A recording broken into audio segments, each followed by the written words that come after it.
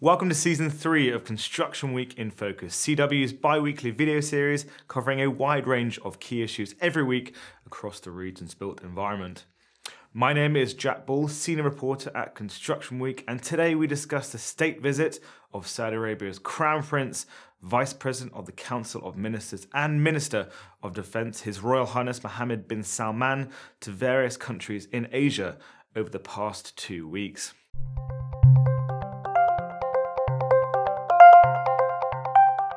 In this episode, more specifically, I look at the young Crown Prince's state visit to China, which followed after 2 separate tours of Pakistan and India, which Construction Week covered thoroughly. To kick things off, state-held Saudi Aramco signed 2 major Sino oil and gas agreements in Beijing amidst his official visit to the Xi Jinping-led superpower. The oil and gas giant signed an agreement to form a joint venture with Norinco Group and Panjin Sincin. Part of the deal will see an integrated refining and petrochemicals complex built in the Panjin city of China's Liaoning province.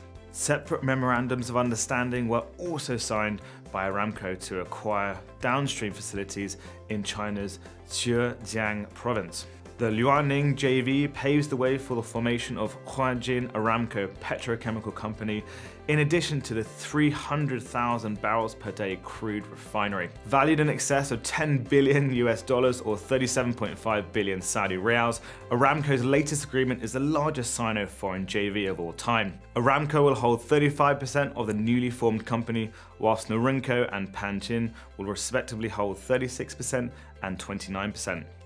Aramco will supply up to 70% of the complex's needs for crude feedstock, while operations will set to begin in 2024. Aramco followed this announcement by signing 3 MoUs that will drive its expansion into Zhejiang, which it describes as one of the most developed regions in China. The first MoU with Zhejiang government will see Aramco acquiring a 9% stake in 800,000 barrels per day Zhejiang Petrochemicals integrated complex in Zhejiang. Commenting on both agreements, Saudi Aramco's Chief Executive Officer Amir Nasir said, and I quote, "Our agreement with Norinco and the Liaoning province is a clear demonstration of Saudi Aramco's strategy to move beyond a buyer-seller relationship to one where we can make significant investments to contribute to China's economic growth and development." In other news, MoUs between Saudi Arabia's public investment fund-backed Acwa Power were signed with China's Silk Road Fund and Huawei,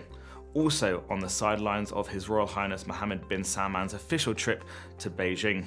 Acwa's latest agreements with both organisations will pave the way for further investments and technological advancements in power generation and desalinated water production plants that the Saudi company builds and manages. So clearly some very large-scale developments in the Saudi-Sino relationship, with no doubt more announcements to be made over the coming years. You've been watching Construction Week in Focus. We will now be publishing new videos every Sunday and Wednesday at 4:30 PM. And if you want to keep up to date with the videos we're putting out, including those from our sister titles, you can click on the subscribe button just down below or visit our YouTube channel, Construction Week, for more great videos, including those delving further into the Crown Prince's visit to both India and Pakistan in his latest Asia tour. As always, if there's any topic that you would like us to discuss in another episode, do please get in touch. My contact details are down below in the description box. But until next time, thank you very much for watching and goodbye.